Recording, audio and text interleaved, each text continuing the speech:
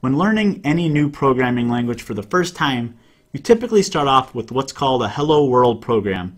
And all this program does is it prints the words Hello World to the screen. And the point of this program is to verify that your Java development environment is set up correctly and working, and that you're able to compile your program, you're able to run your program, and you're also able to view the results of the program, which should just be the text that says Hello World.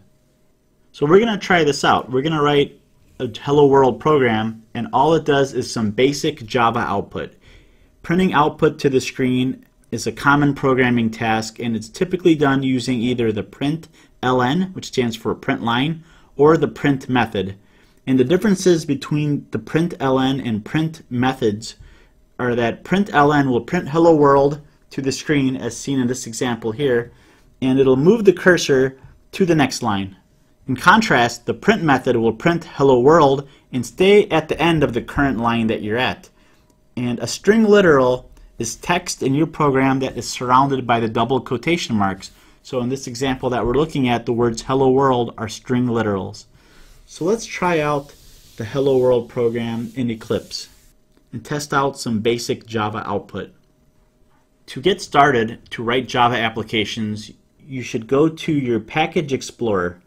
That's this area on the left-hand side of the screen. If you don't see it, you can select Window, Show View, and find the Package Explorer to add it to your Eclipse. And once you're inside the Package Explorer, just right-click inside there and select New, Java Project.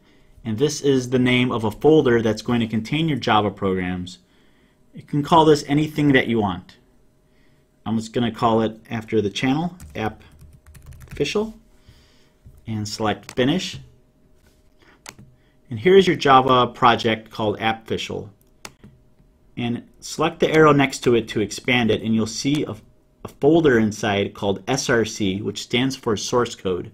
Right-click this folder and select New Class, and this is going to be our Hello World class. So right inside the name field, we're going to type Hello World with a capital H and a capital W, no spaces, no .java extension.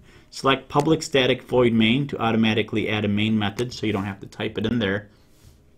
And your main method is the main part of your program where all your code is going to go. And right inside there, between the curly braces, I'm going to type system.out.println Hello World.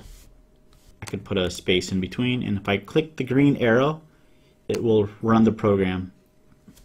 And I don't need to actually compile separately because Eclipse automatically compiles for you. And you can see that by selecting on Project, and Build automatically is checked by default, so it automatically compiles, meaning if I have a semicolon missing, I right away get an error. You see the red X right there and the little squiggly red line at the end? It's telling me that I have an error, and that's because I'm missing the semicolon. So add that back in there, the error goes away. So the print line statement will print Hello World to the screen and then go to the next line. And to see that, I'm going to do this twice. So I copied it with Control C and pasted it with Control V. Now I have two Hello World print statements, and you can see that it went to the next line. Whereas if I use print instead of print line, it will print Hello World twice in a row without going to the next line, and instead it's all on a single line. So you can just change just one of them to print line, because the second one doesn't matter because there's nothing coming after it, and that will separate the two. And this is very basic Java output.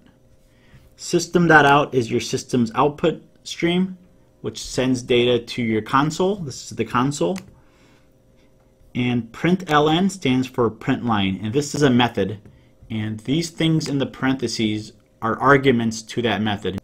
That means that this is data that's being passed to the method and displayed on the screen, because that is what the println method does.